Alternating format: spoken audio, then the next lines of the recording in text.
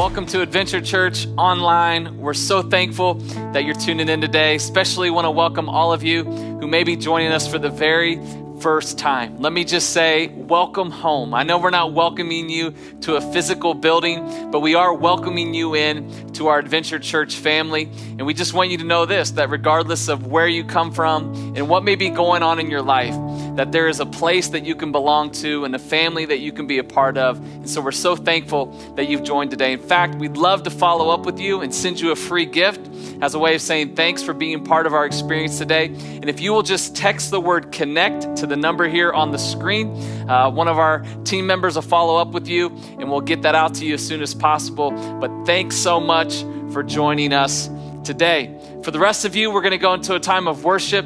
And as always, we just want to take a moment to kind of just distance ourselves from all distractions and focus our hearts and our minds in on the Lord. So as the team leads us today, would you do that? Would you just maybe silence your phone unless you're watching on it and whatever else may be distracting you?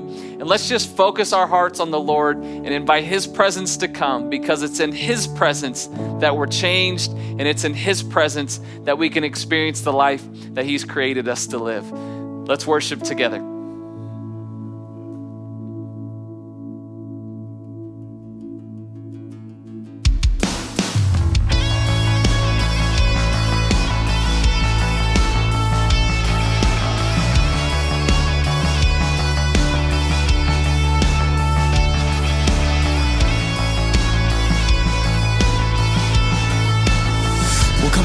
Sing together this morning. Let praise be a weapon. Come on. Let praise be a weapon that silences the enemy. Let praise be a weapon that conquers all anxiety. Let it rise. Let praise arise. We see your name in the dark and it changes everything. We sing with all we are, we claim your victory. Let it rise, let praise arise. Yeah. We'll see you break down every wall. We'll watch the giants fall. Fear cannot survive where we praise you. The God of breakthroughs on our side, forever lifting high, with all creation crying out, we praise you. Oh, we praise you. Oh,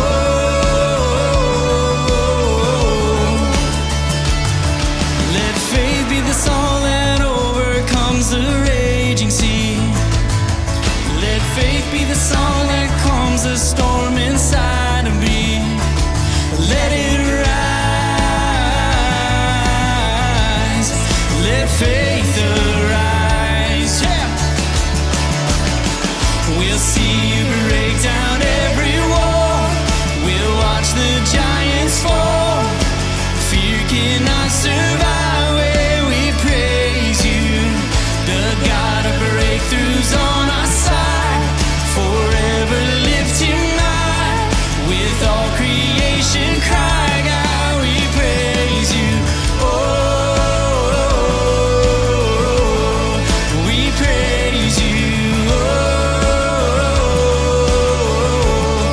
we praise you. Oh, we praise you.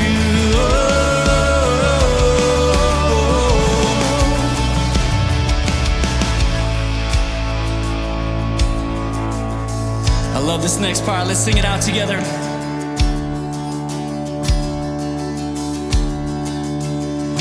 This is what living looks like. This is what freedom feels like. This is what heaven sounds like. We praise you, we praise you. This is what living looks like. This is what freedom feels like. This is what heaven sounds like. We praise you, we praise you. This is what living looks like. This is what freedom feels like. feels like. This is what heaven sounds like. We praise you, we praise you. This is what living looks like. This is what freedom feels like. This is what heaven sounds like. We praise you, we praise. We'll see you break down every wall. We'll watch the giants fall. Fear cannot survive when we praise you. The God of breakthroughs on our side. Forever lift him high. With all creation crying, God, we praise you. Oh, we praise you. Oh, we praise you. Oh, we praise you. Oh, we praise you. Amen, amen. Yeah. Oh, we praise you, God.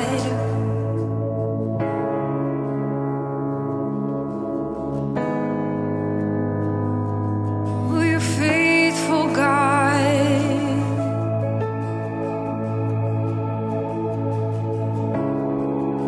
The one who made the blind to see is moving here in front of me, moving here in front of me.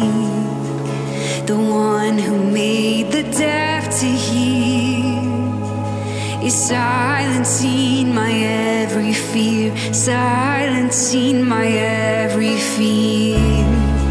I believe in you, I believe in you. You're the God of miracles. I believe in you, I believe in you. You're the God of miracles. Oh, you are. Oh,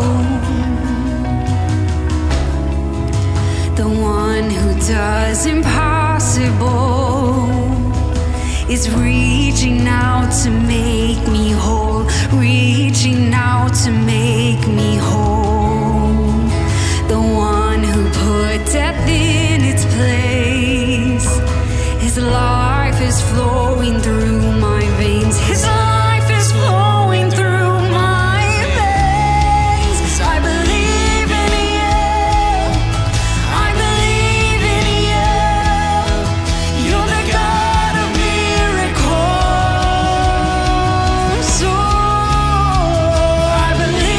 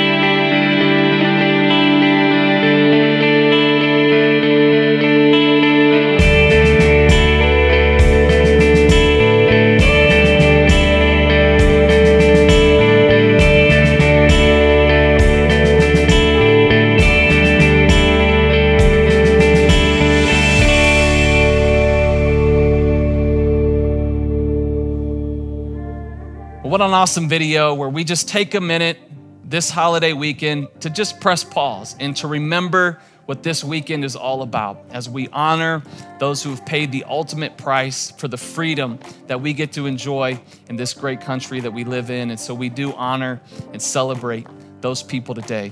Well, as we go into a time of giving this morning, we're going to highlight one of our partners, and it's the triplets. They are a couple that planted a ministry in El Salvador over 30 years ago. They've been living there and have given their lives to what God is doing. They have built a tremendous ministry with tremendous impact all over the country of El Salvador. They literally have seen millions of people give their lives to the Lord over the last 30 years. And we've sent 2 teams there over the last couple years and have been doing ministry with them.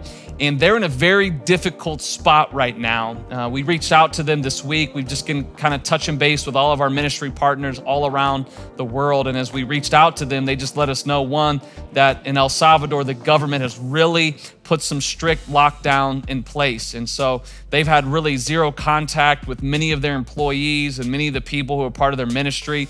They had over 100 trips of people who were going to be coming in this year that they've had to cancel those things, and really with no plan or end in sight. And so financially, they're just in a very difficult spot. And so we obviously want to help them and help them pay their staff. They haven't been able to pay people, and they themselves are just really getting to a place of going, we don't know what's going to happen, and they're just trusting God and believing God. So I thought, man, what a better opportunity. There is no better opportunity than right now, since we had to cancel our trip there, to maybe send the same amount of resources that we would have been sending if we were going there to really help them get through this time. And so we've committed already to send $5,000 down there to make sure to try to help them get through the next few weeks. And if we get more in, we're going to send as much as we can right now to help them. And so I just want to encourage you today as you give, one, to know that we have partners all over the world that are navigating this pandemic just like us. And your ongoing continued support of our next initiatives is making a difference all over the world. And today, we're going to take some of those resources and really make an investment into our friends down in El Salvador to hopefully help get them through this pandemic as well. So thank you for your generosity. Thank you for enabling us to be the hands and feet of Jesus all over the world. You can give online all the time at adventure.church/give. We're so thankful for those of you who have set up recurring donations. We greatly appreciate that, especially during this time. It really helps us navigate our budget and our spending in this season that we're in. And you can also, the easiest way is just to pull out your smartphone and text any amount to 84321. It'll send you a link. You can set up text to give recurring as well through that. And you can continue to invest in what God is doing, not just at Adventure Church, but all over the world. Would you join me in praying for the triplets today in the ministry, King's Castle in El Salvador? Father, we thank you for the triplets, for their life, for their commitment and their dedication to your kingdom. 30 years living in a foreign country and ministering to the people of El Salvador, God, and you have done tremendous things there. They're in an unprecedented time that they've never been in before, and I pray that you would just show yourself faithful to them in this season. And Father, that through this gift that we're sending, that it would encourage them, that it would strengthen them, and that it would help them in this season. God, bless them today and bless everyone out there who's investing into your kingdom and being generous with our lives and with our money. In Jesus' name, amen. Thanks for giving today.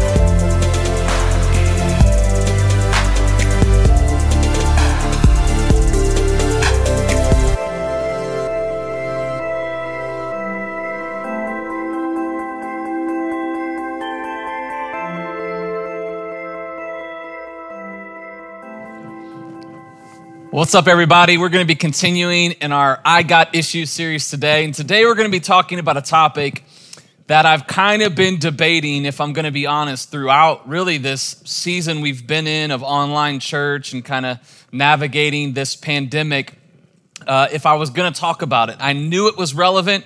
I knew it was real. But when you talk about this topic, oftentimes it can kind of be misinterpreted, and especially from a church's and a pastor's perspective, it can kind of come off like trying to maybe take advantage of the situation. And today I just want to start by saying that is not it at all. The topic we're going to talk about today is so vital and important really to every area of your life. I could not talk about it.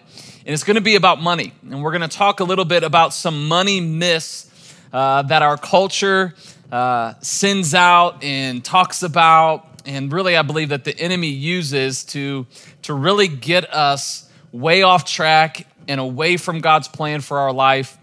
And so we're going to dive into this topic of money. And maybe right now in this season, some of you are kind of reaping what you sowed. And for some of you, that means you took financial peace. You believe what Dave Ramsey teaches, and you had 3 to 6 months of savings put away, and you had a rainy day fund set up, and the rain came, and you were ready for it.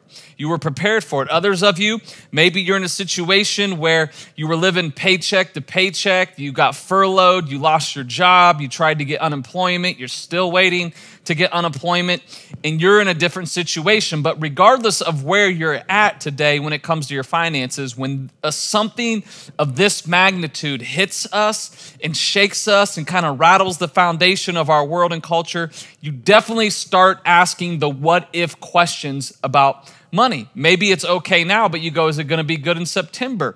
Is my job going to bring me back? Are they going to realize maybe they didn't need my department? What is going to happen? The what ifs when it comes to money. And unfortunately, our world has kind of set us up to fail when it comes to what I call these money myths that really a lot of us have believed and really applied to our life. And the statistics tell us that the majority of Americans spend everything they make and then some.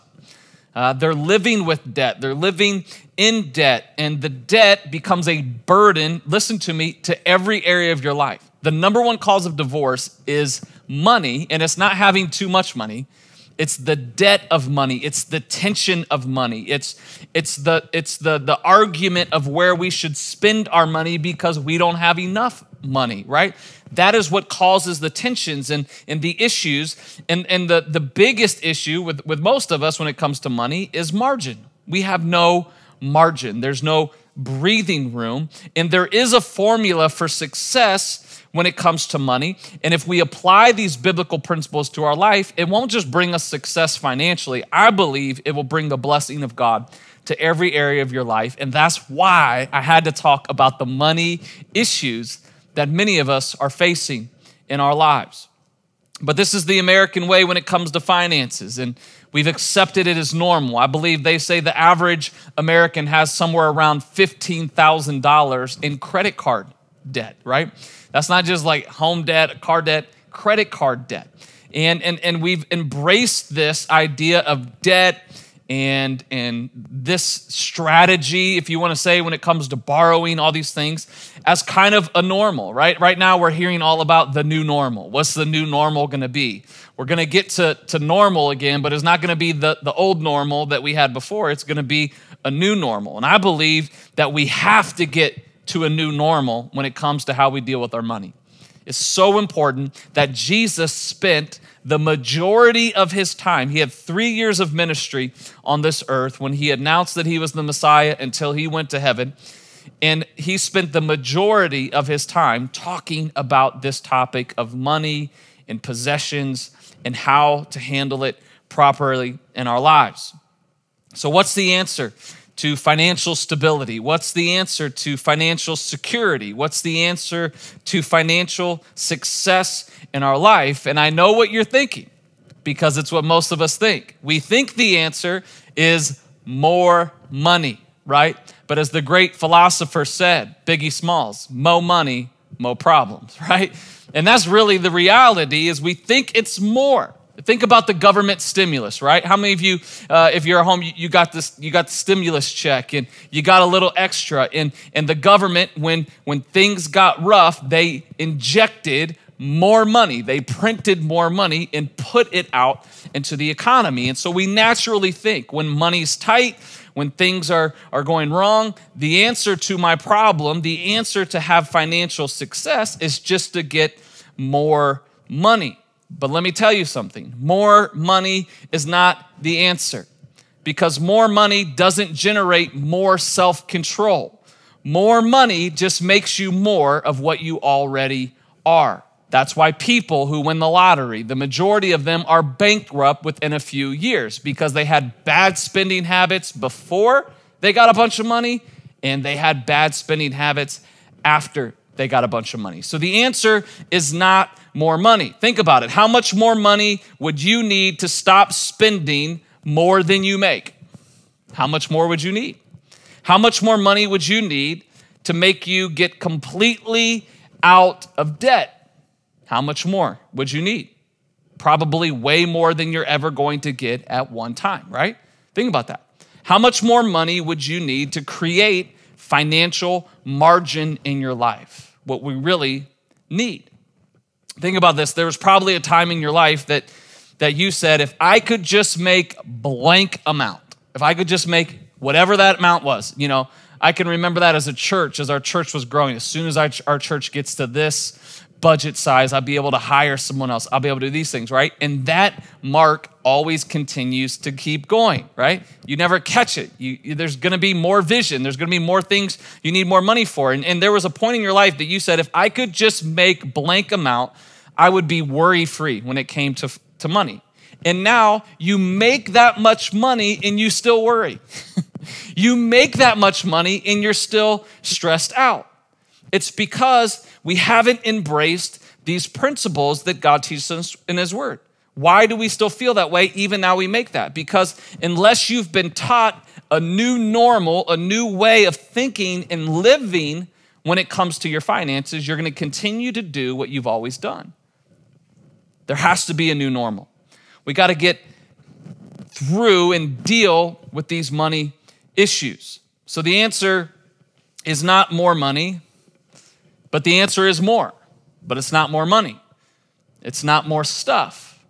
The answer to our money issues, listen to me, and this is again where it gets a little tricky for a pastor, is more generosity. Today, the church doesn't need your money. We're not in a bad financial position. We're not going to ask you to give to something. That's not what we're doing today.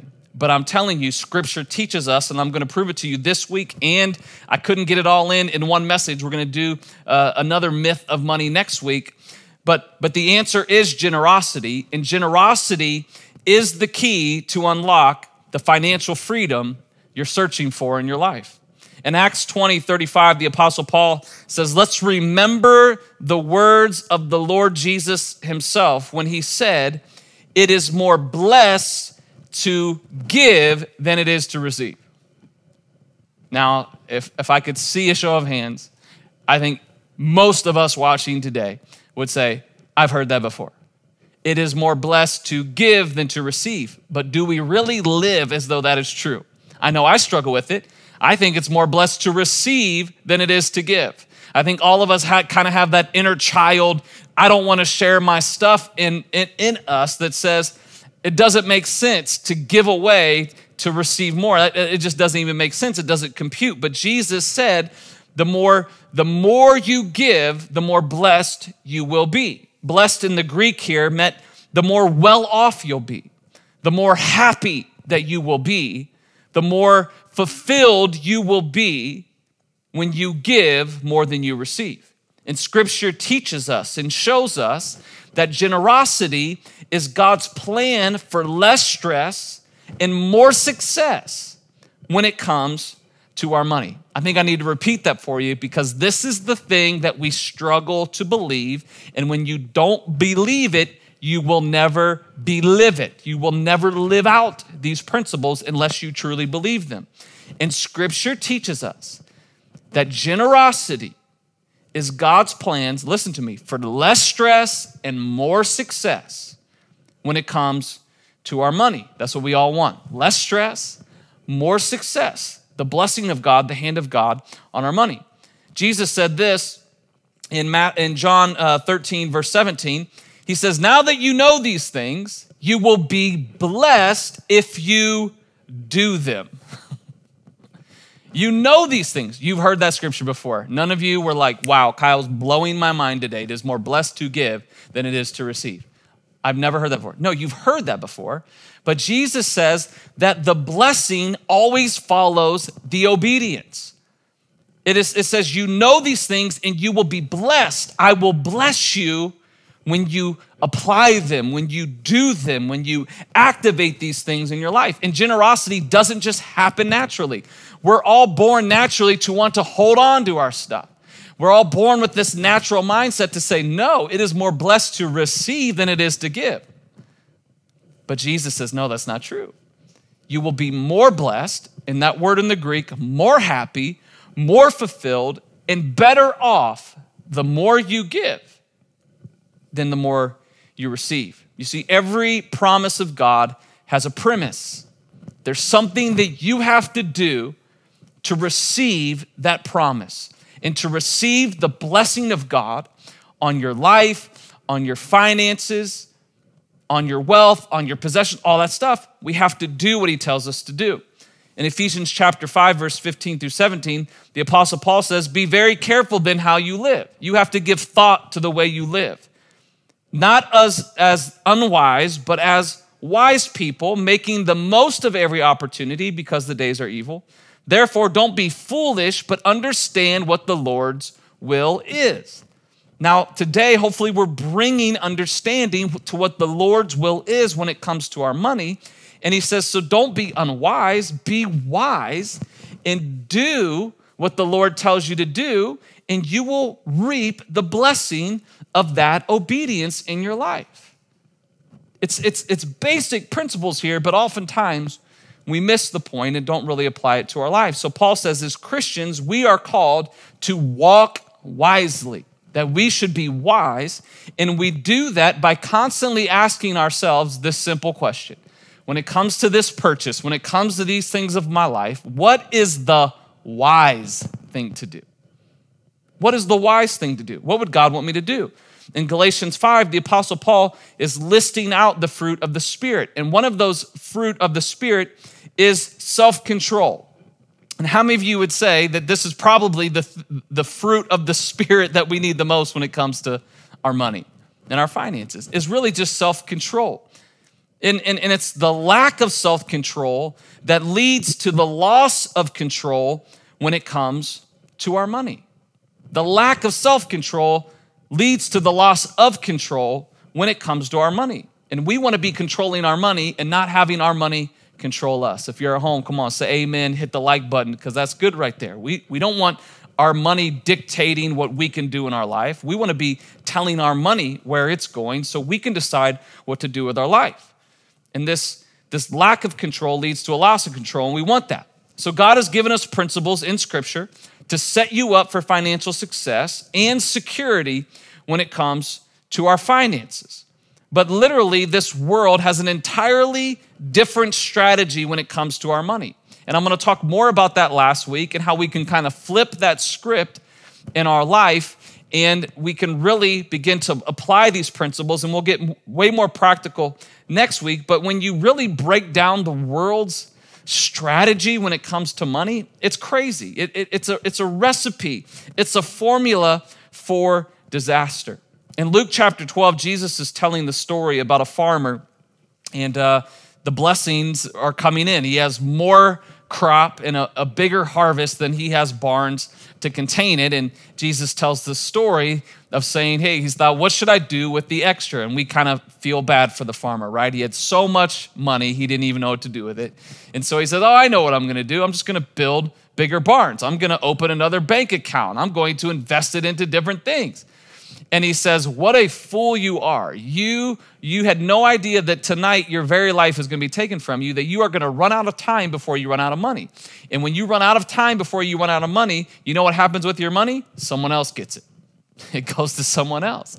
And so Jesus tells the story, and we'll dive into that a little bit deeper later on, but he pretty much uses this parable, a fictional story, to define what greed is according to Jesus. He gives us a definition for greed, and we've talked about this before at Adventure Church. We call it the consumption assumption. And this is that we make the assumption that everything that comes to me is for me.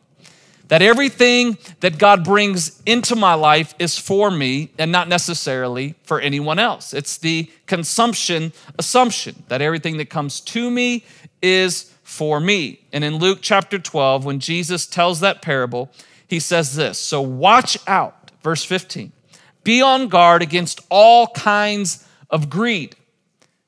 Life does not consist in the abundance of possessions. Now that is something we all have to fight, because the myth that we have to bust today, the myth busters that we have to make sure that we don't allow to take root in our life is this myth right here. Myth number one, and we're gonna bust myth number two next week, is that money equates happiness. That money will make us happy. This is a myth. This is a lie that the world sells us, and we have to reject this myth of more. Again, we think the answer is more, and we have to reject the myth of more. We have to reject the myth that money is gonna make us happy. Listen, more money won't make you happy. Jesus is very clear on this. You see, money can add meaning to your life, but money is not the meaning of life. It can add meaning. I'm not going to argue that. But listen to me, it's not the meaning of life. Jesus said in Matthew 16, verse 26, what good will it be for someone to gain the whole world and forfeit their soul?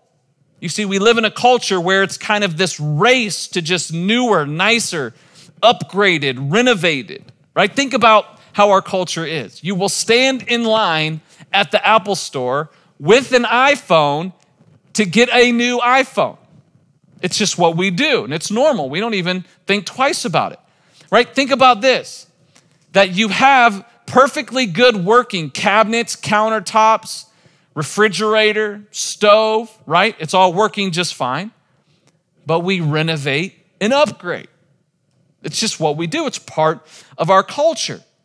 But this mentality, and I'm not saying there's anything wrong with that, and we're going to talk about when you do it God's way, you'll have money to do those kind of things, and you'll still be able to live a generous and blessed life. It's part of the blessings of God.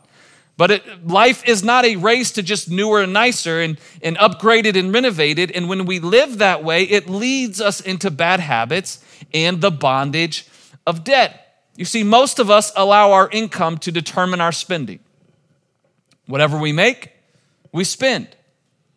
And more margin is what really eases the pressure in our life. Again, bust the myth of more, not more money. More money doesn't give you security. More money doesn't make you happier. You see, some of you make more than you've ever made in your life, and you feel more pressure than you've ever had. Think about when you had a job making, let's say, $45,000 a year, and you lost that job. You probably didn't get too worried because you figured, well, there's a lot of jobs that make $45,000 a year. I'm just going to go find another job. But when you lose a job that you're making $150,000 a year, it's a lot harder to find that than when you made 45. And the problem isn't because we make more money, it's because we spend what we make. We allow what we make to determine what we spend. And we're going to talk practical next week about how we can get rid of that in our life. But the problem is that we spend and borrow until we're upside down. And then when something unexpected happens, a global pandemic, right? We're upside down. We get laid off, we get furloughed, and then we become enslaved to the lender, right? Proverbs 22:7 says the borrower is slave to the lender. And a lot of Americans have purchased and borrowed their way into slavery. And the worst thing is is that we did it to ourselves. No one made us do that. MasterCard didn't make you do it. Visa didn't. American Express didn't make you do it. And we get mad at them, but you're just a number to them. They're there that if you use it to your advantage, is there to help you, not to hurt you. But we do it to ourselves because we allow the pressure and the ways of this world in the culture when it comes to our money, and we believe the myth of more. We believe the myth that money is going to make us happy, that more stuff, more possessions makes us happy. And Jesus says, that is a myth. It is more blessed to give than it is to receive. He says, don't allow greed to take root in your life. Life does not consist in the abundance of your possessions. Listen, if we just kind of bottom line this today, Jesus does that for us in Matthew 6:24. He talks specifically to this idea of money, and he says, no one can serve two masters. You'll either hate one and love the other, or you'll be devoted to one and love and despise the other. You cannot serve both God and Satan. Like, that's what we would think it would say, right? Or he said, you can't serve two masters. It was either God's my master or the devil's my master. He says, no. You cannot serve both God and money.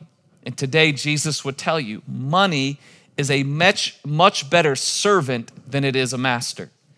We don't serve money. Our culture, we serve money. We worship money. We do everything we can to get money. Jesus says, that's not how it is in my kingdom. We don't serve money. Money serves us as we serve God. As we bless others, as we become generous. Money is not my master. Money is not the meaning of life. Money is a tool to something meaningful. It's a tool that God puts in our hands to use for his kingdom, for his glory. And if we do it God's way, he says, not only will I take care of your kingdom, when you take care of my kingdom, I'll take care of your kingdom. But in order to live this out, and next week we're going to talk more. I hope you'll turn back in. I know I told you what I'm talking about next week. I hope you'll come back for it because I really believe it's going to help you. But we have to learn this discipline of self-control. We have to learn how to say no to those things in our life, because just because you can buy it doesn't mean you should. You see, most of the financial tension we have is the result of wanting what we can't get, not needing what we don't have. Most of the financial tension is the result of wanting what we can't get, not needing what we don't have. You see, next week I'm going to get really practical on how we can really become financially free, to be who God's called us to be generous in our life, and to receive the blessings of God in our life. But in order to do that, there's two things that have to happen. First of all, you got to believe it. I said that earlier, but you got to believe this. You can't just think, oh, it's a good message. It's all right. No, you got to believe that God's way is better than the world's way. You got to believe the truth that Jesus says life does not consist in the abundance of our possessions. Money will not make you happy.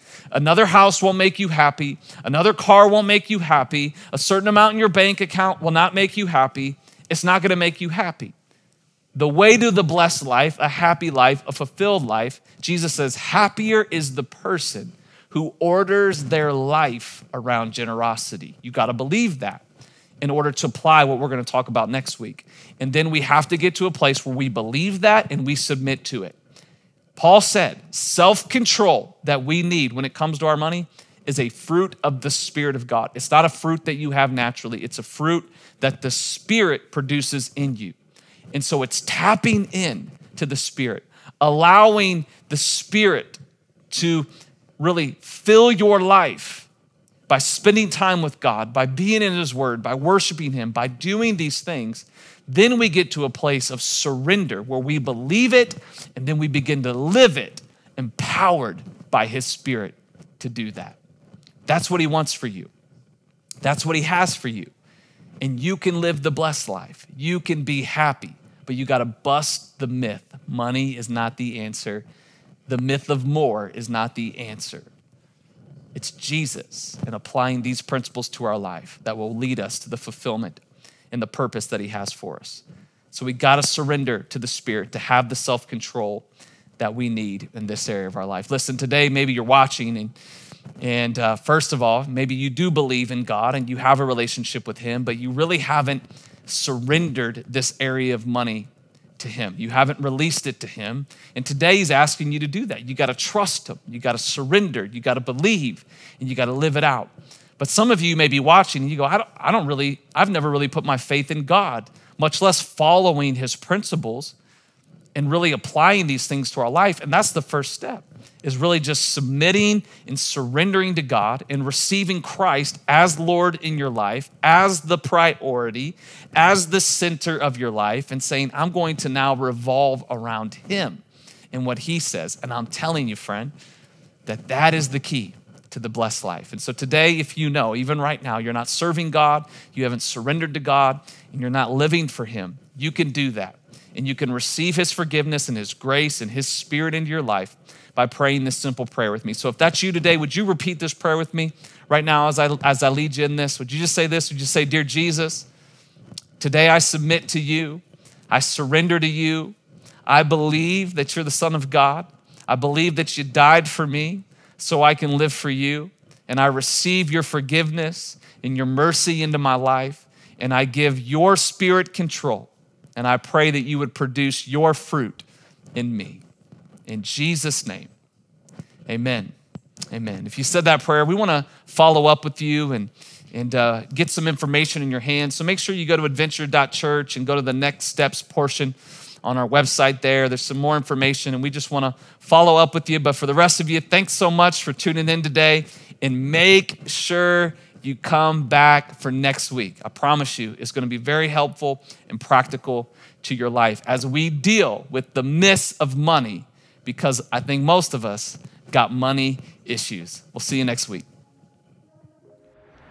Well, hey everybody, thanks for joining us for Adventure Church's online experience. My name is Justin. I'm the communications director here. And before we let you go, we just wanted to let you know about a few announcements. So first off, our virtual life groups have launched. We're looking for leaders for those groups as well. So go ahead and click the link that you see below. And next month, we're having a grocery give on June 10th. We're so excited to partner with Delaware's People in Need. So there's also a link below. Click on that for more information. And next, we believe in the power of prayer. We have a prayer team that's ready to go and to partner with you for anything that you need prayed for. So go ahead and text the word pray to the number that you see below. And lastly, if you're new here or you've just been checking us out for a little bit, man, we want to connect with you. So go ahead and text the word connect to the number that you see below as well. Well, hey, thanks again for joining us, and we just wish that you have a really good week.